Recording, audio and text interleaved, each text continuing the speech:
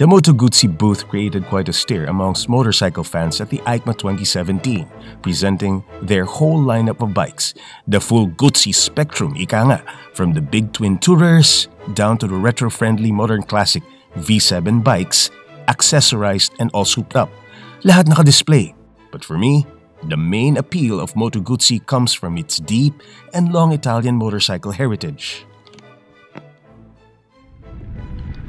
Through the efforts of local Moto Guzzi distributor Biker Box sa Parañaque, kasama sina Paring Mike at Rafi, Ride PH had a rare opportunity of visiting the historic Moto Guzzi headquarters in the old Mandello del Lario town in Italy to learn more about this true Italian motorcycle legend. Mandello del Lario in Lecco, Lombardy is located within a small commune around the plush Lake Como area.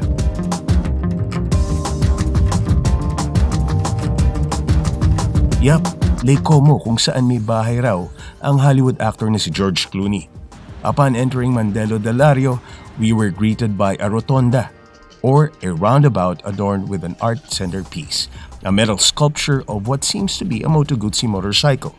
Moto art, tol! Short of announcing, you are about to enter the Moto Guzzi town. Mandello del Lario is one of those small communes dito sa Italy.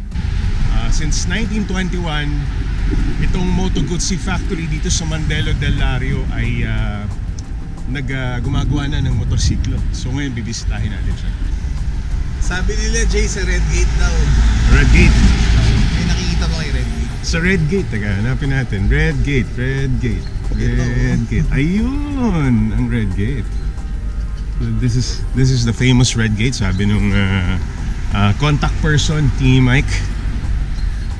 1921.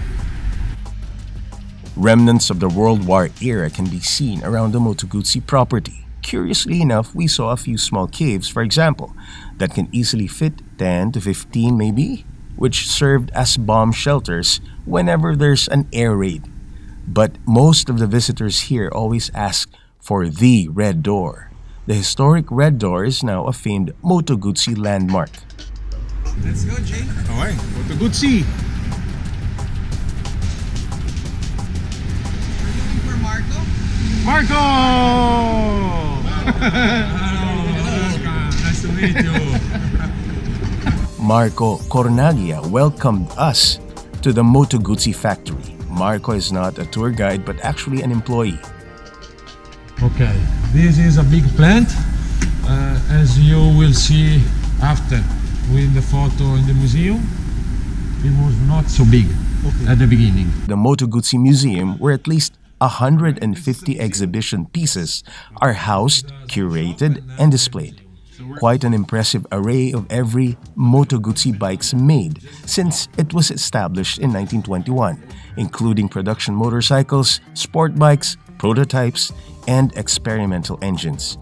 Similar to the origin of a lot of motorcycle brands during the First World War, Moto Guzzi was conceived by three friends with aeronautic background, two aircraft pilots, and a mechanic, founders Carlo Guzzi, Giovanni Ravelli, and Giorgio Parodi. The very first Moto Guzzi motorcycle enclosed in a huge glass box greeted us, prominently displayed at the museum's walkway. The GP started Moto Guzzi's Normale bike series. Walking further down what looks like Guzzi's Hall of Honor are motorcycles made by the Italian legend from the 20s through the 40s and 50s. From military-inspired bikes, utilities, race bikes down to scooters, each room is filled with rows of motorcycles left and right. At the end of the same room is a reconstruction of Carlo Guzzi's office. We walk further down the mile-long hallway and the collection progresses as it reaches the 70s, 80s, and the 90s era, where I saw a familiar bike. There's a space devoted to that famous television show in the 80s, Chips. As a kid who grew up watching the canned American show on GMA7, I must have my picture taken with the Chips Moto Guzzi El Dorado.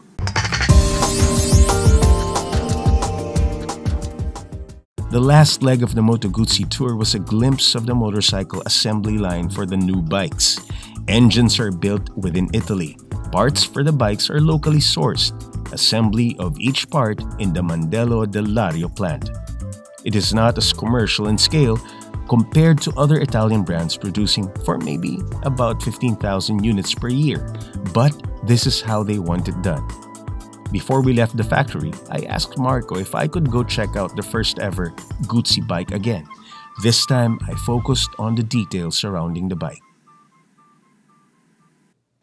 The patina from decades of existence, the worn-out tires, and the weathered leather saddle speaks volumes of rich motorcycle history. Every single detail evokes classic beauty and passion. The same passion that each and every Moto Guzzi employee share in building these Italian masterpieces.